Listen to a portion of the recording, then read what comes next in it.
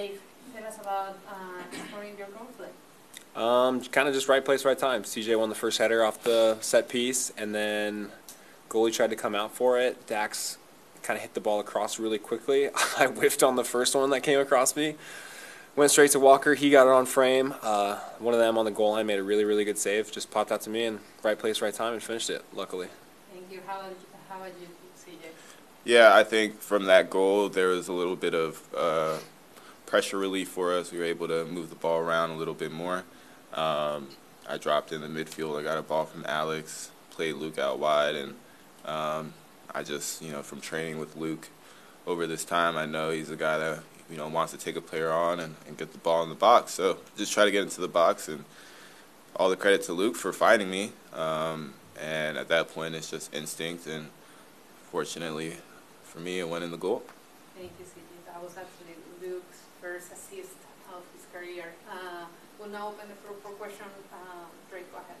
We had a question for both of you guys. I mean, I'm thinking back to the comeback in Kansas City. You guys, Dave, you started it. Obviously, CJ able to get a goal, get your whole team. But what does this mean on a new level historically? Obviously, scoring the goals to get the first win in the stadium.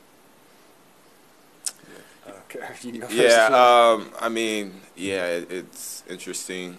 Obviously, when you look at the sequence of goals in those two games, it's similar, but everything else is very, very different. First win in the stadium, and for us to be able to, generate so many chances in the first half and nothing quite go in, it could have been easy to get a little panicked and a little stressed out, but that's what, at least for me, makes it really fun to be on the field with these guys, is the pride in the ability to stay hungry and to push each other to our limits. And a goal like Dave's, that first one, people can say it's lucky, but it's a lot of guys being in the right right spot at the right time and truly just wanting it more. So I would have been happy with that in the win, but to cap it off with a dagger at the last minute there, something that gets the crowd hype, and yeah, for the first win here, we're in history now. Yeah, I think just the momentum difference is huge. The first 8 games we played on the road, it's just so easy to sit in, just take chance after chance from other teams. We saw it in LA, we saw it in a couple other places, and then the complete change in the first game against Philly, who's a top team in the league, where we were on them the whole first half, and then this game where we were just pinning them in the whole game. It's just building more and more confidence, and if we keep doing these more and more games, I think we're just going to start getting better and better and just have kind of a swagger about us, knowing when we come into games here, we're going to get results, and we need to keep capitalizing on those chances that we are creating in the first half. Thank you both. Claudio? For both, CJ, obviously because of the position on the field you play, you're always in the mix of things. Inside the area or whatever comes in there, even Bill played or set piece or whatever. And the same happens to Dave, even though he's a halfback. But my question goes this way. Dave took a long time fighting for goals, and now he's got 2 of this season all of a sudden. And the same thing, you were scoring so many Nigeria, and then it went dry for you, not because of your own fault. What's the feeling there? What's the mix in between feelings of Dave already being able to score twice and you coming back to a goal, which probably is well, wasn't thinking about it until now, so thank you. But it's great. It's great to be able to have, obviously as a forward, individually, you want to score all the goals. It's almost the mentality that gets most forwards to this position or this level of play. However, as a teammate, to see, when you look at the goal scorers in this first 10 games, to have it so spread out and to know, okay, at any moment, any player can be that difference for us. For a forward, it kind of relieves a little bit of pressure there too, because even in the midst of all these games not scoring, I felt like, okay, one, we're always in positions to get something out of a game, and then the last 2 games, for me, I've seen more opportunities. I've found myself in spots I can look back at games and see, okay, maybe I was a split second too late there. And I think that's just from the nature of our schedule and how it started. But we got many more home games now, and it's really feeling like it's starting to click. So just like in life, you know, when these waves come, you just got to manage it the right way and envision the change and, you know, be ready when it comes. Yeah, this is for both of you. I guess Dave first. After last week, obviously, you guys had plenty of chances, and Blake kind of stood on his head to keep you guys out. And then you had possession today.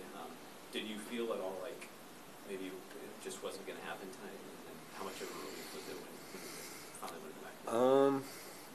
Yeah, definitely relief. I mean, if in the back of your head you are worried, is the same thing going to happen like did last week? Are we going to give away some stupid goal against the run of play or something like that? But I think it was maybe the 40th minute in this game where I kind of noticed when they had the ball for a little bit, I was like, this is the first time I've been on top of my box defending. And that's just a testament to how well we've started these last two games. Like, we completely controlled the game, and it was only until the 40th minute where we were in, like, a defensive block for the first time in the game. And I think if we can keep playing this aggressively, keep getting guys higher up the field, keep pressing, we're going to be a really hard team to beat. And the fans help so much in this stadium where it's just getting us, if you're even debating as like an outside back or someone like, should I step all the way to that guy? But if you just have the energy and the momentum of the crowd, we're just keep going, and I think it's going to help a lot. And the more we play here, the more confidence we're going to get, the more games that we can win, the monkey's off our back, we can just keep focusing on getting as many points as possible in these games coming up. And I don't know, I'm excited. We got a long season ahead of us. We have time for one final question from Team Sullivan, who's on the Zoom call. This question's for Dave. Dave, I know you're a big stat nerd like myself. So this is the lowest expected goals performance that your opponent has put on you guys this year. Only your third shutout so far this year. What went into the, I guess, improvement defensively is a big part of it, just being at home, I guess. But how were you guys able to lock them down so well and obviously earn the clean sheet? Honestly, not too sure. A lot of it comes from the energy and work CJ and Hani and those guys are doing up top, and just putting pressure on their center backs and not letting them get out easily, and just kind of us cohesively as a team keeping them pinned in their half of the field. They're going to create as little chances as possible. And then, once again, just being at home these first two games has been a complete difference.